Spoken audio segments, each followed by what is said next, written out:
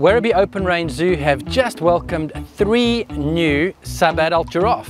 1-year-old Wayo from Taronga Western Plains Zoo in Dubbo, and 1 and 2-year-old Jessie and David from Australia Zoo up on the Sunshine Coast.